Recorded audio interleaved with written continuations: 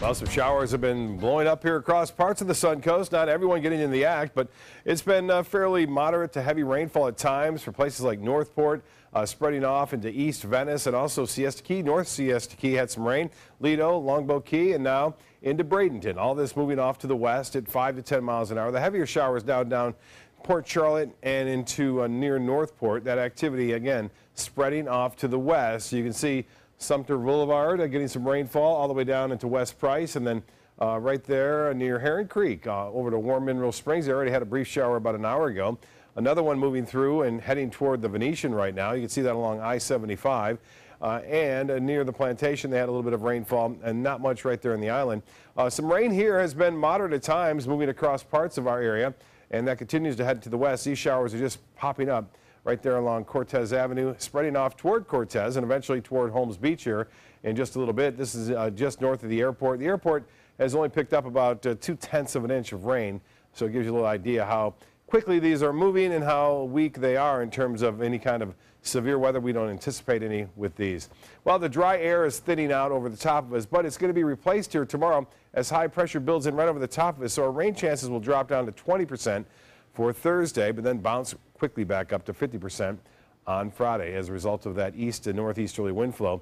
And you can just see a well-defined eye now. It's starting to get even better organized. Just a short period of time, it has moved over in the water, and now we're starting to see a well-defined eye with Maria. Some light rain now at the airport. It's 82, and the dew point is at 75.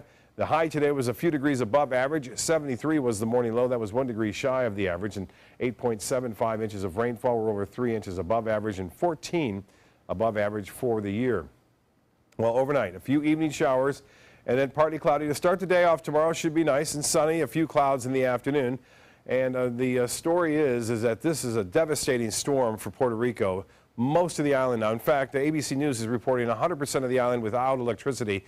And this, just about a week and a half to 2 weeks ago, Irma knocked out power to over 1 million people in Puerto Rico, and they just got that back up.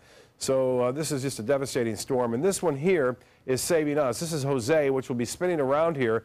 As a result of Jose, the lower pressure will not allow high pressure to build in, which would normally force that storm more toward Florida or the Carolina coast, but it doesn't look like that's going to happen. And now you can see as it emerged out over into the water now, we're starting to see another eye, although the central dense overcast is there. There's an eye now which is developing once again. A tremendous amount of rain still expected over Puerto Rico through the night and tomorrow morning. So flash flooding, life-threatening mudslides expected. And there's the forecast path and track, taking it up off toward the north and eventually off to the northeast. There's still a chance it could have an impact on the northeast U.S. later on down the road. And there's another one behind it, but that one's expected to head off to the north. It has a 60% chance of developing over the next 5 days. Northeast winds turn to the north at 5 to 10 knots. Seas will be 1 to 2 feet.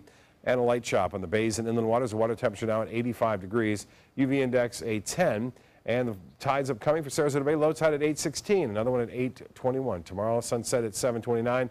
A few showers, 74 for a low. These showers coming to an end fairly soon. Partly cloudy, only a 20% chance for rain on Thursday. And then we will see a better chance on Friday, and even Friday evening, 40% chance, 60% on Saturday for afternoon and evening storms, then less activity by the weekend.